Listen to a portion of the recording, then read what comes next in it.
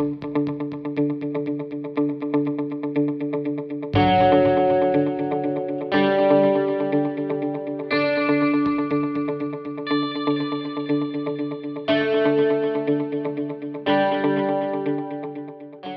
T with Teaquilts, and I am back from a well-deserved vacation. I really enjoyed my vacation to Puerto Vallarta and got to relax, got to see a few variety shows, and just great food I got there, and we went on a few sightseeing tours. So I'll do a video on that, on some of the things. I didn't get a chance to record all of it because I was having a great time enjoying myself and just did not want to pull out the camera all the time. But I also wanted to ask a favor. July is my birthday month. My birthday is actually July 28th, and I'm asking for you to donate a block that I can use for a charity quilt. Every year I make at least 2 quilts for charity, but this year I ended up making 4 because we had an organization that's starting a women's shelter and they needed quilts for 24 beds. So I donated 2 to that organization, as well as 2 to another organization that another gal of mine donate to. So for my donation quilts for next year, I thought that I would ask you to play along with me. So we're going to do what I call string or mosaic blocks. And so I'll talk about the mosaic blocks in just a moment. But I just pulled a couple of examples of string blocks. So I've got the strips where they're sort of kind of straight up and down. Notice on these blocks you do not have to have accurate 1/4 inch seams, so this is a great opportunity for beginners to participate. And then here's another one, and on this one I used these in my twirling string, so they were just left over, but they're not big enough, so they would have to come out a little bit more, because that's requirement number 1. I will then get those blocks and square them down to 10.5 because I want to make sure everybody's block is the same size. So rule number 1 is send me an 11-inch block.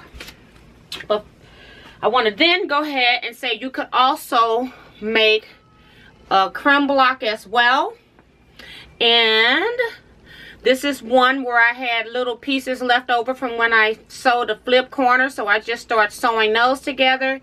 Had some kind of strip piecing here. That was the end of the strip set, so I used that.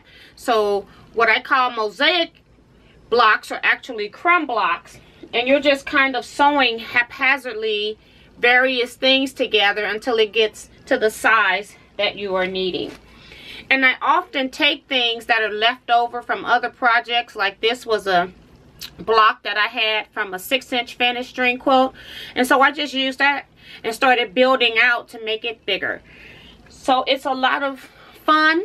I have a lot of videos that will show you how to make either one of those blocks, and I will link them in the description box as well as up at the eye above. Now what I didn't show you, and it's actually in storage packed for lecture I gotta do, is that you can put your blocks on the diagonal. You can actually take a square, and I don't happen to have a square here. Let's see, but let's just imagine that this is a square, and then you could put your strips diagonally across the square as well. So you could make your blocks that way, and that would be acceptable as well. So I'm not picky, just have fun making it.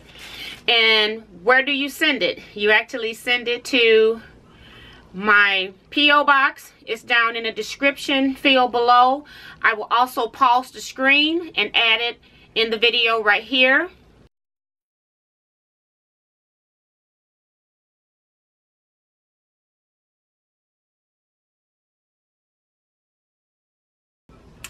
And then again, I will be linking the videos for you, so if you are a new person and don't know how to make a block, you can do that. The 2 fabrics that I'm asking you not to use is the white background prints, like this heart.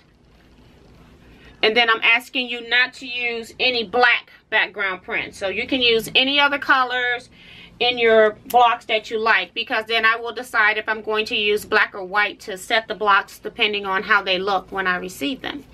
So that's it. I hope you all participate in this journey with me. I will show you the blocks as I receive them. Hopefully, I normally do like mail call for the month, but if I get a lot of packages and it's taking me a while to get through the blocks, then I will do them on a more regular basis. So I thank you all. Hopefully you all will participate on this journey with me, and I'll see you next time. Bye-bye.